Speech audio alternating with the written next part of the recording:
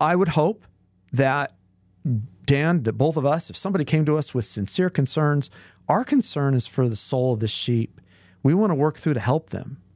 But let's say we get offended. Let's say we're doing something that's wrong. Let's say we're prone to these kind of things. Absolutely. Right? I'm capable of anything. Right. That's why I need men around me to protect me from myself. That's what elders are for. Yes. That's what I'm trying to say. It's like when I've collected around myself yes men, what's happened is these are God-ordained servants.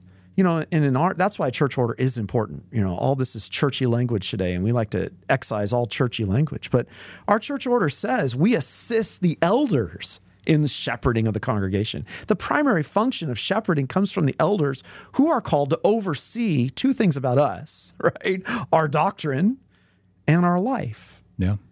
And if those things are out of whack and we have compromised, they are called to discipline us.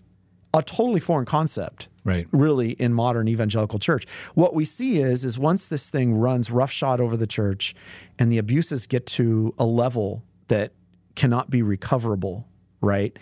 Then there's the fall of the leader and the church disintegrates. Right. This is what happened to Mars Hill. Yep. Where's Mars Hill today? Anything that rises this quick around a central figure will fall that quick, right? Because the central figure should be Jesus. Right.